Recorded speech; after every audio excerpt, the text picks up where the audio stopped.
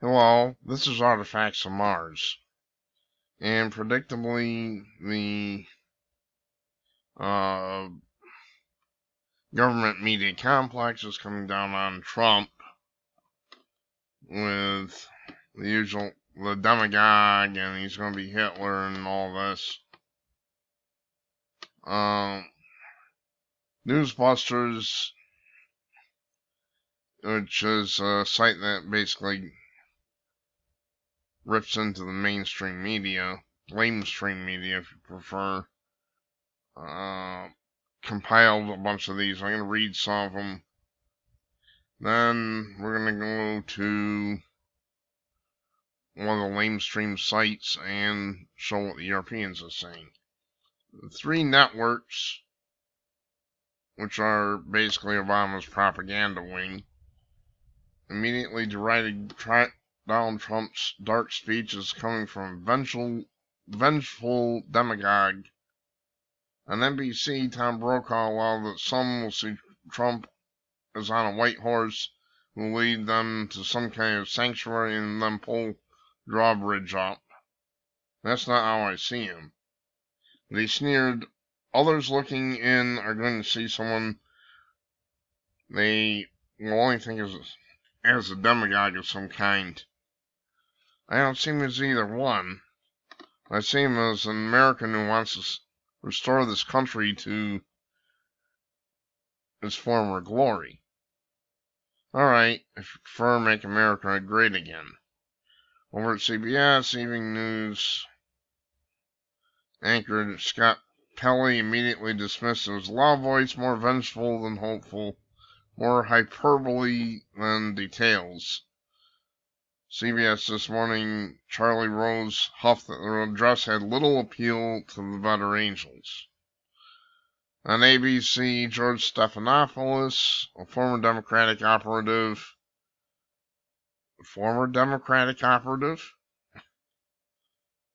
echoed his colleague Chuck Todd. He painted a dark picture of where America stands today. For emphasis, Stephanopoulos repeated in Martha Raddatz a pretty dark speech.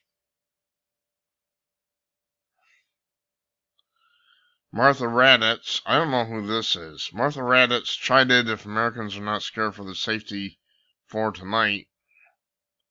They are tonight. Incorrect, madam. After living through 8 years of Obama, that was more than enough to leave any sane person in a state of fear living through Obama. George Stephanopoulos, we've heard about scrapping trade agreements. We've heard about stopping immigration from terrorist countries. He painted a dark picture of where America stands today.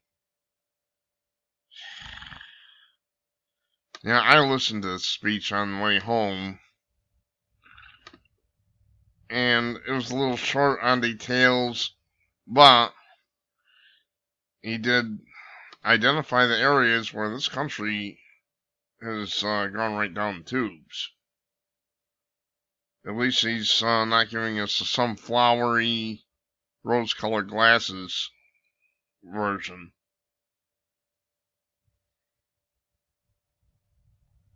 So this Martha Raddatz is apparently some whack job who is frightened of Trump.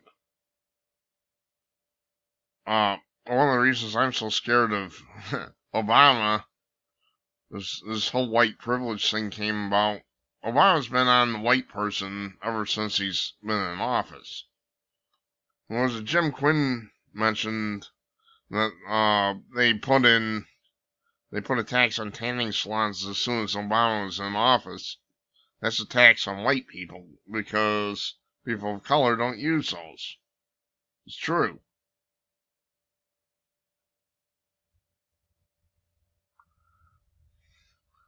Here's Tom Brokaw. Well, these are the themes that got him to where he is.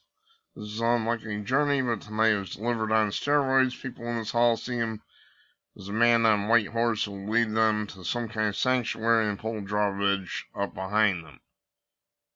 Others looking in are going to see someone that they only think is a demagogue of some kind. Unbelievable. Nicole Wallace. I was struck by two things I always believed in the last 2 decades in Republican politics. One, the voters always get it right, and two, the Republican Party that I worked for 2 decades died in this room tonight. That might not be a bad thing. We are represented as a party by a man who believes in protectionism, isolationism, and nativism. Well, he may be a nativist, but he's not a protectionist or an isolationist. You just bother listening to him, you Nimrod. Nora O'Donnell and his family is joining him on stage as a tradition. It was a different speech, you're right, by Donald Trump. It sort of lacked the aspirational quality of these speeches. Charlie Rose is here. Charlie? Well, we've heard these lists of grievances before. It was a long speech tied together with 2 words, law and order. I can fix the system. Make it better. I am your voice on this one with little appeal to better angels. So, let's take a quick look at what the European media is thinking.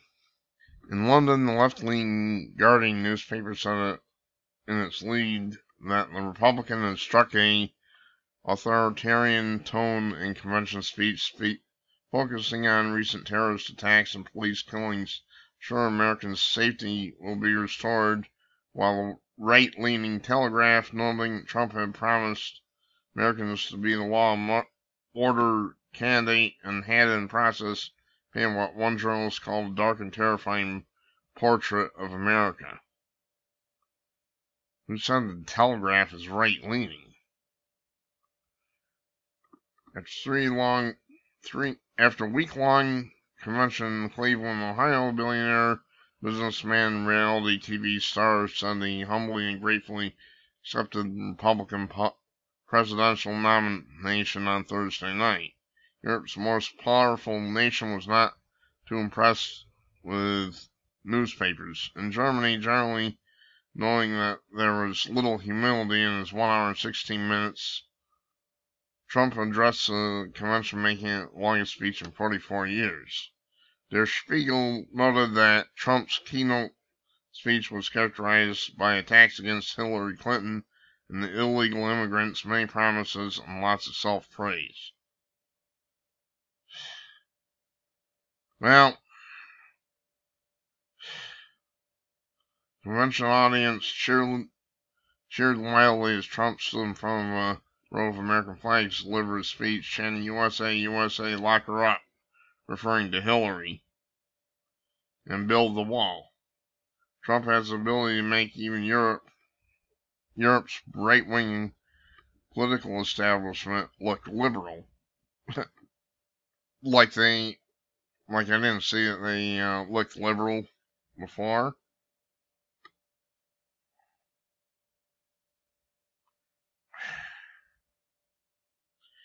Well, there you have it. The media's on its case. You had to expect this. This is nothing new. And they aren't going to stop. They'll be on its rear end every step of the way. Believe me.